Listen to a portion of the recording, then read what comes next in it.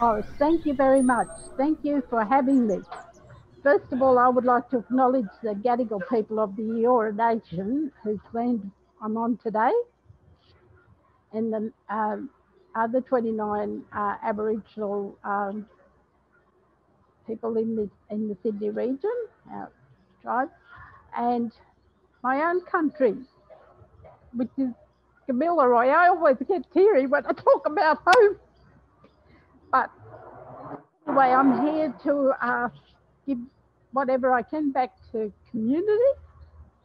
I've been out there for over the past 50 years trying to promote what we got. It's finally happening for me in Sydney, and it has been for a while, and to share our culture and our foods with the young people that I get involved with in and around the city, um, getting them prepared to go out to work as well.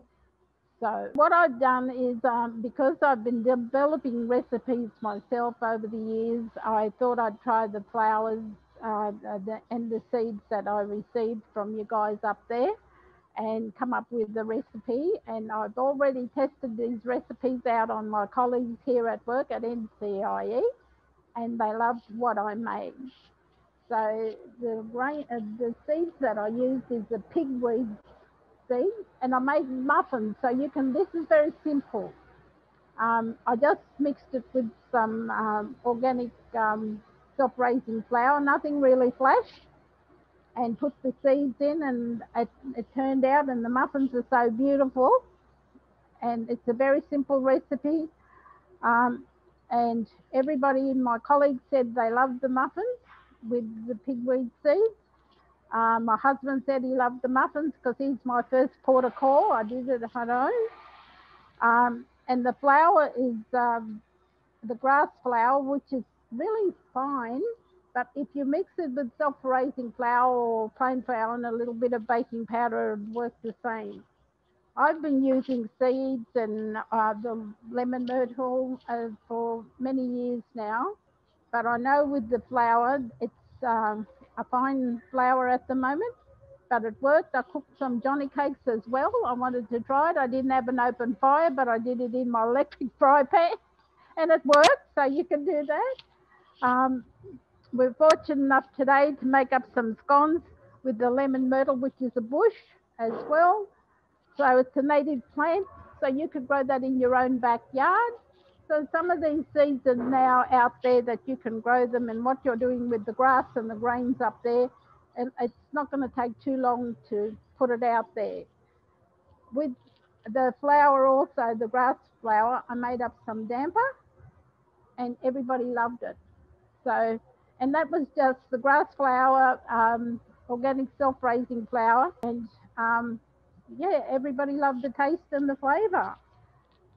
And with this seed here, the dong on grass, that could go in a biscuit, or that can go in any, I would say, bread.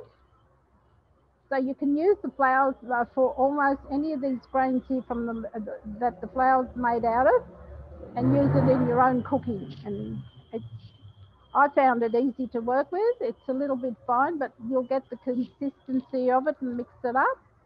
Um, but it looks great, it tastes great, and I was honoured to be a part of it. And you can also make bread out of it. So it's up to you. The pigweed seeds, to me, they were very similar to poppy seeds, but they do have a flavour of their own.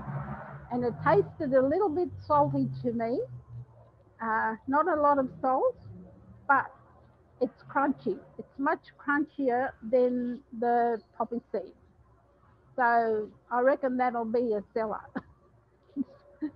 So when you take it to market, but this is what it's all about. And it's time to get it out there now in a big way. So thank you so much for having me and sharing your time with me. And we'll catch up soon. May the spirits of our land stay with you and guide you on your next journey. Thank you.